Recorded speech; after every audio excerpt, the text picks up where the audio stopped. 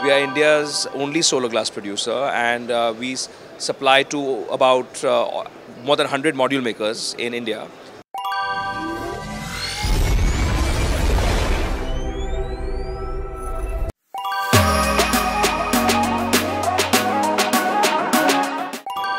This is day 2 of the REI Expo.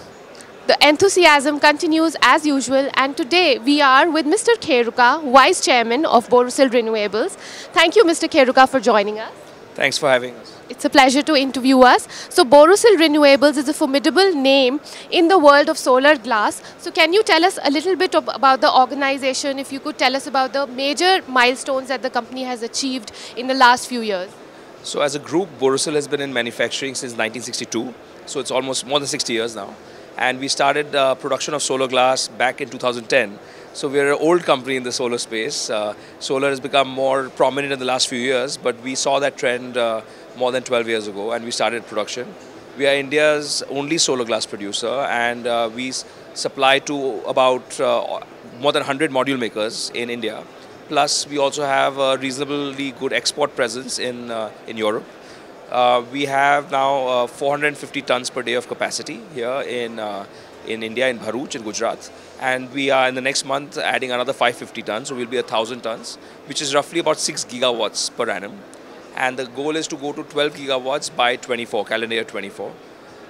In addition to our India presence, we have an overseas company that we have recently signed up to acquire, which is based in Germany, and they have a 300 ton per day plant. So our specialty is solar glass, and we are here to serve all the customers who are making solar modules.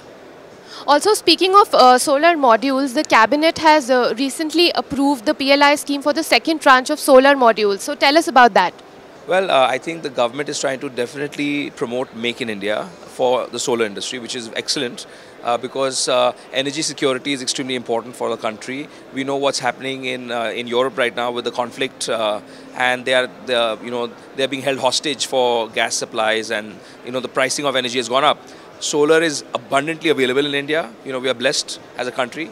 It's free, so therefore we should have our own production and our own consumption of energy from solar. And I think this PLI scheme is in the right direction to promote Indian production of solar. So we are very happy with it. So tell us about your recycling plant. How do you manage the waste that is produced? So glass is actually already 100% recyclable. So there's no waste, it's zero discharge, because all of the glass that is broken or any wastage, any quality challenges, we break it as cullet and we remelt the glass. So glass is one of the most recyclable materials on earth, which is, so it's the ESG compliance is excellent. And in addition to that, we have all the, we do rainwater harvesting to increase the groundwater levels. We are doing we have wind energy. We're just adding another 18 megawatts of solar wind hybrid so that even the energy we consume for the production is coming from green sources. We have rooftop solar in our own facility.